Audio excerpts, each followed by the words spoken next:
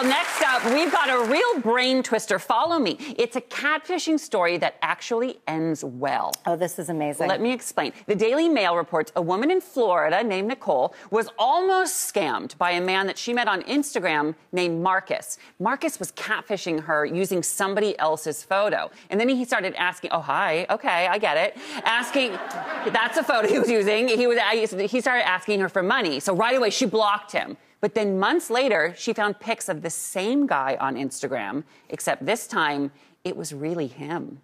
Yeah, the picture was really the real guy this time. His name is Alessandro. Okay. His profession is working on a yacht crew out of Florida. Okay, hi, Alessandro. Wow, hi, Alessandro. Whoa! So they connected on DMs, and you guys, the rest is history. They're together. Can you believe that? Look at the way she's looking at him. They're in love. That is in love. Good for them, but I don't know. I feel like I'd be like 10 years into the relationship and still be like, I don't know if this is really you. Oh, I didn't think about that angle. I know. But congratulations to Alessandro, because you know you're hot. If people are using your photos to catfish other people, congratulations on your face and your body. Congrats. Good for them. All right, well, this story comes courtesy of my mom, actually. Aww. Yeah. So spring is in the air, the flowers are in bloom, and they give us a little skippity in our step, and now science can confirm it. Flowers have power.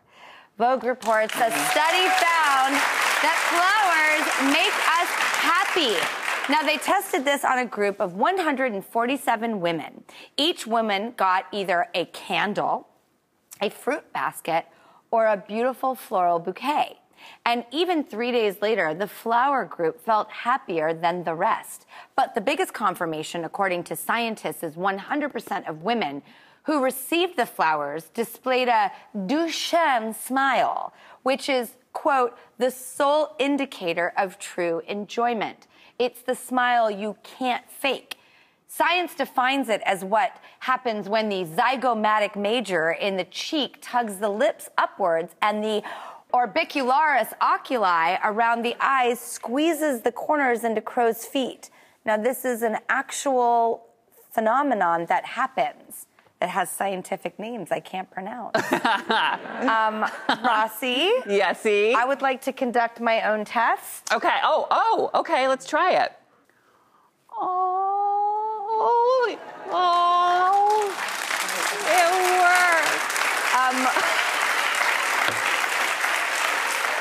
Look at it. Well, can I try one? Look at this. Wait, you have what? I have something for you.